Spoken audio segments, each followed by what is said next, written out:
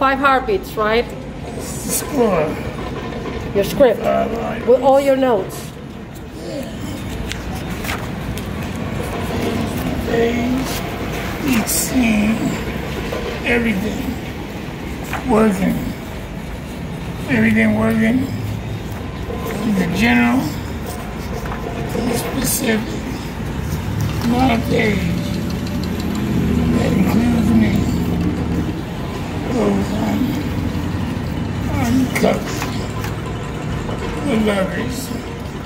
Now, what made me tired of this? And this is a scene I wasn't even in. And yet, because it had to do with another character in the show, it was germane to my character. Actors must know the characters and everything that makes the characters within the play that they're doing important and significant.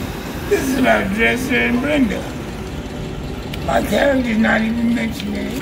Now, there's a page where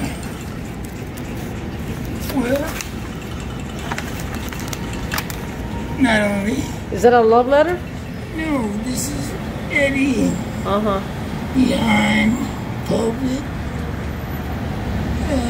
agonizing combination of glee and guilt.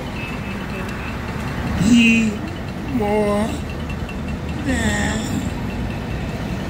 crucifix. He becomes the crucifix given him by his mom. He surreptitiously swings from flash to flash, trying to steady himself. These are instructions. Right. To me. Well, look at that page. I told you. See, did I say that you're loaded? I said you're loaded, right? I entitled this page, the scene. I call it The Fall. And interestingly enough, I left a poet's name down there, Milton. Milton. And El Paraíso Perdido, The Lost Paradise. You know that book, right? Yes.